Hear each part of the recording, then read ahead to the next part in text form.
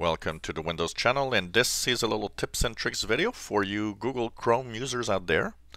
Now, Google Chrome is a good browser.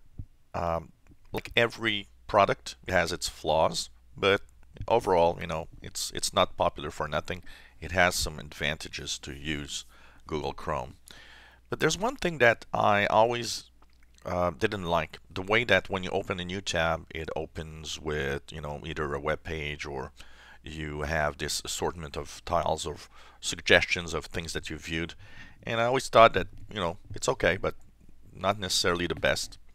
So there's a little something called Momentum.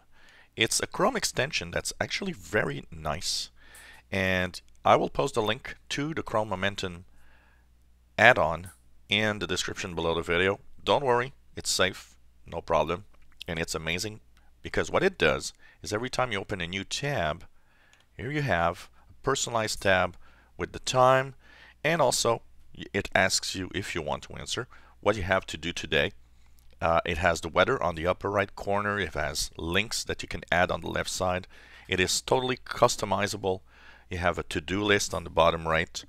It's a very, very nice add-on.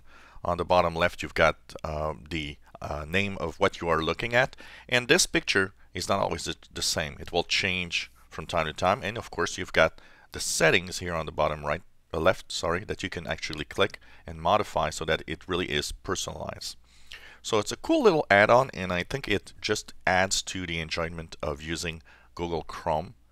I'm not a big fan of extensions in general because extensions do make your browser a little slower, but this one has a very, very low footprint, and it's actually very, very nice.